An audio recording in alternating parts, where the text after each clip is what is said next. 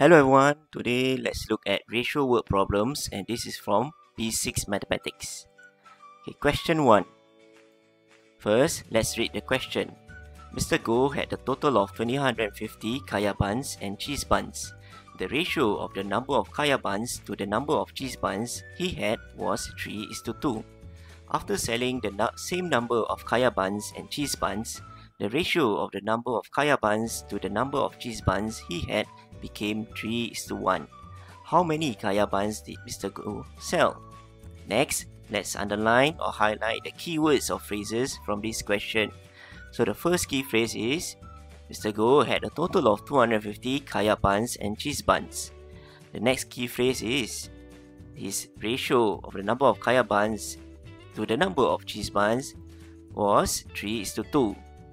Then he sold the same number of kaya buns and cheese buns and the ratio became 3:1. So we need to find how many kaya buns did Mr. Goh sell. Alright, so we know that from the first sentence there are a total of 250 buns. Okay, before Mr. Goh had a ratio of 3:2 for the number of kaya buns to cheese buns. Then after selling the same number of kaya buns and cheese buns, after his ratio became 3:1. So from here, you got to take note, because he sold the same number of kaya buns and cheese buns, the difference between the number of kaya buns and cheese buns would remain the same before and after. So this is a constant difference question. So the difference between kaya buns and cheese buns will be 1 unit, and after it is 2 units. So we need to make the difference to be the same, because there is no change in the difference between the number of the two different types of buns.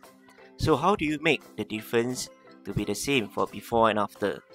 So we got to multiply by 2 for the difference before, and because you multiply by 2 for the difference before, you got to multiply by 2 for the kaya buns and cheese buns. The units, 3 units times 2, 2 units times 2, and 1 unit times 2.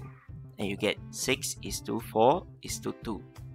Once you have made the difference to be constant for before and after, then you can see that for the kaya buns before, from 6 units has dropped to 3 units. And for cheese bun, also from 4 units minus 3 units will be 1 unit. So you can see that the number of units for kaya buns and cheese bun dropped by 3 units, and it's the same. And it matches the sentence in the question saying that Mr. Goh sold the same number of kaya buns and cheese buns. So before we know that the total of 250 buns, so if you take 6 units plus 4 units, you get 10 units, and 10 units will be equals to 250 buns. So once you know 10 units is 250, you can find 1 unit will be equals to 25. And because you want to find how many kaya buns did Mr. Goh sell, he sold 3 units. Alright, from 6 units dropped to 3 units, so he sold 3 units. So you find 3 units will be equals to 75 buns. If you want to find the number of cheese buns Mr. Goh sell, will be 3 units as well, because the same number of kaya buns and cheese buns were sold. So the answer will be 75 kaya buns. So that's all. Thank you. Bye bye.